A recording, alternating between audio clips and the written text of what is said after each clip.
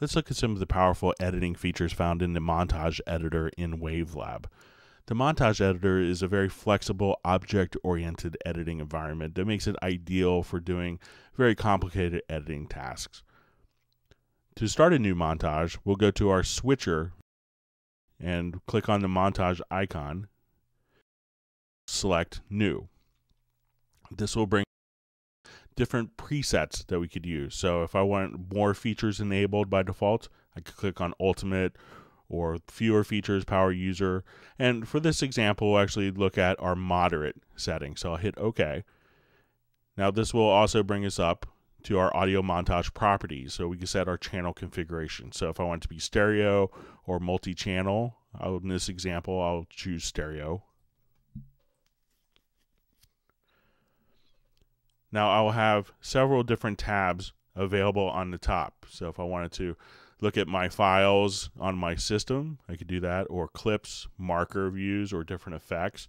I could also have my CD functionality, my VU meters, as well as my spectrometer metering view. So let's say I wanted to add a file, I could right click here, select insert audio files, or I could just drag from my file browser.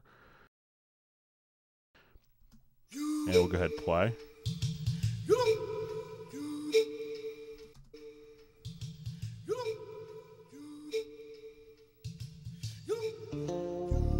Now, one of the things we're going to do in sample editors all day is zooming. So if I wanted to come right here, I could actually take my cursor right onto my main part of the timeline and just while holding down the mouse button, move the cursor up and down, and I could zoom right down to the sample level. So I'm going to start playing at a different point in the song. Now, let's say I wanted to do something as simple as a fade in. I could just grab my center axis dot at the beginning of the clip.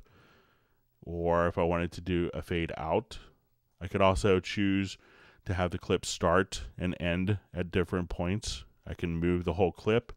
I could also have the clip slip within itself. So if I wanted to slip the audio file within the clip.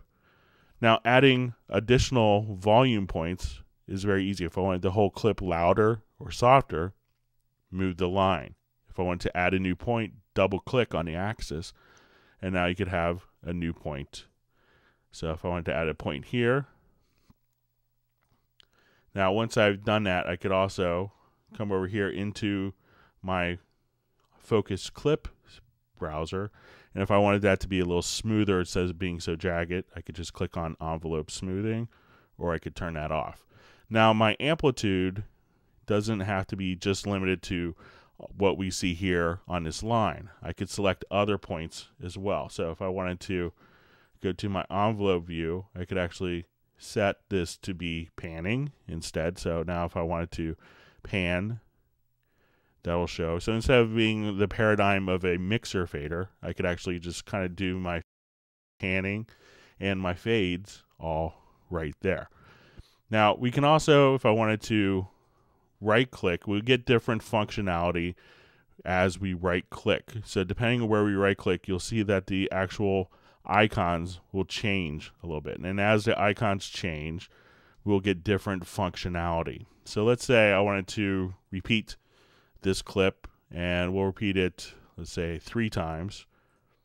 And now I can come right over there, and now I have my repetition of my clips. Now if I wanted to automatically, we'll go back to square one, and let's say we're going to have our unlimited levels of undo. But let's say I wanted to repeat this clip 3 more times, and I wanted a space of 1 second between each of the clips. I can now have that gap. Now, one of the great things with WaveLab is how easy it is to do crossfades. So let's say I have several crossfades kind of set up, and we'll go ahead and take a listen.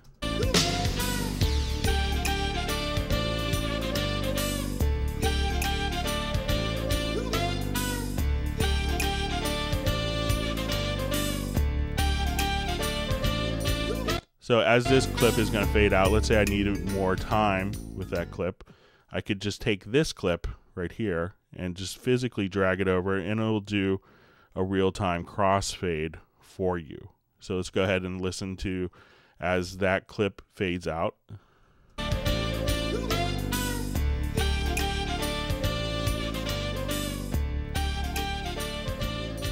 now we'll have the next clip fade in. Now if I wanted to actually change my actual crossfade, right click, and I could say I wanted a sinusoid fade out but a exponential fade in, so we can do that.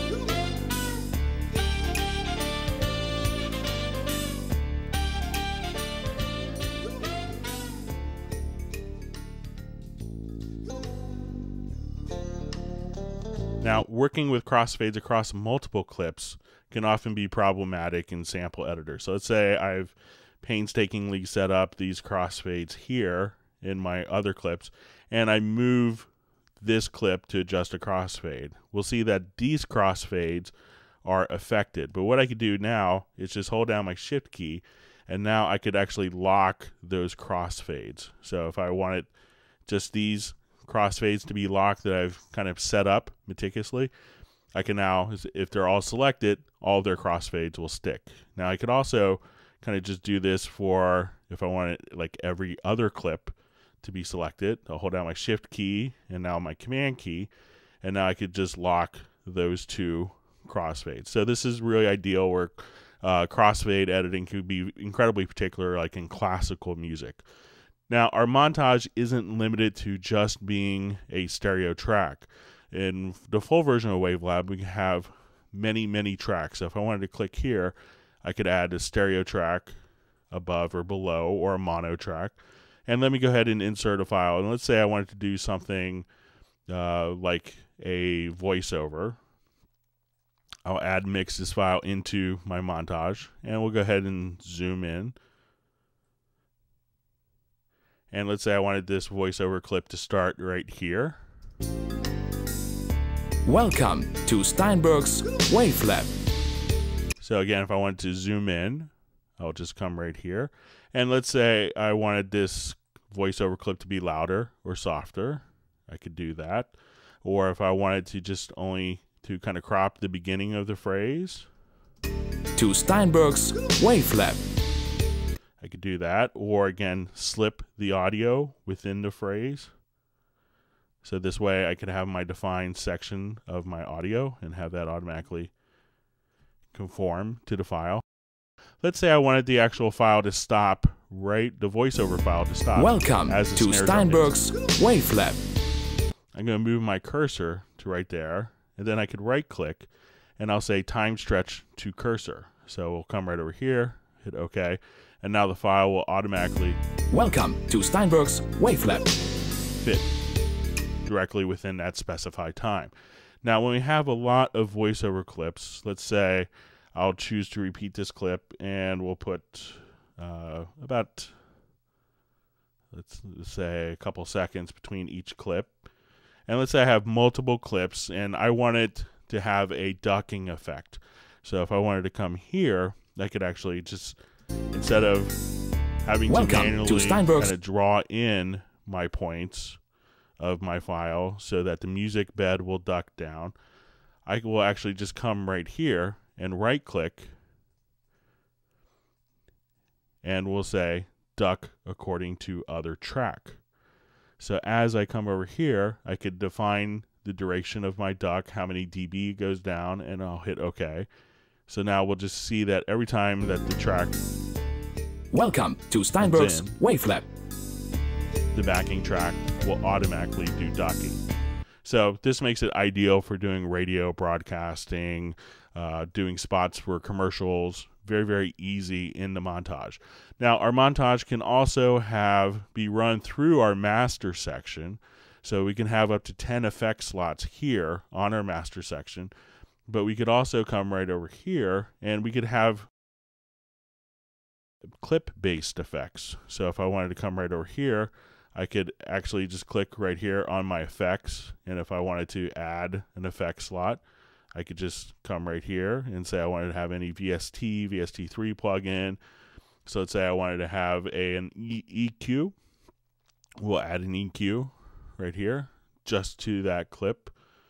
We could do that. Now, I could also add effects other ways. So if I wanted to take this clip right here and right click, I could just simply add an effect slot directly on a clip. So this way, all of my effects can be either global or it could be tied in directly as a clip-based environment. Now, to take my multi-track files and be able to actually turn that into a WAV file, I would just click on the render button here on my master section. The audio files used in the montage will now be rendered as either a stereo or multi-channel audio file that you could use to burn to CD, MP3, or DVD-A.